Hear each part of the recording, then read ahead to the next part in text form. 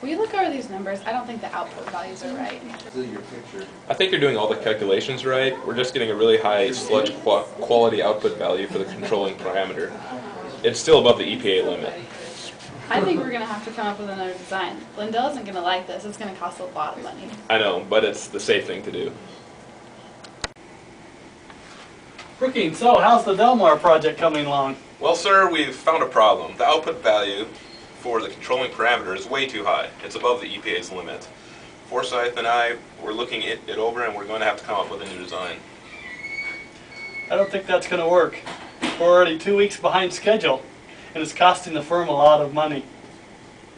Go ahead and continue with the original design, please. But sir, it isn't safe to have that much sludge going through the drinking water.